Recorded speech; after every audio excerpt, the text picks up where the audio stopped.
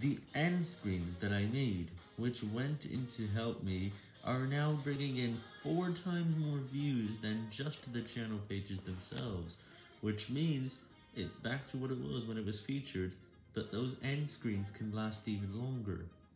Not only that, we have removed all subscribe elements from end screens that we have added.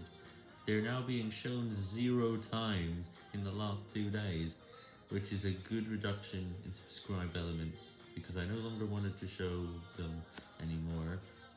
So yay, there may be a few others, but they'll never be shown at all. And if I find just one, I'll know where that video was, and I'll remove the subscribe element from it and add the end screen that we added before.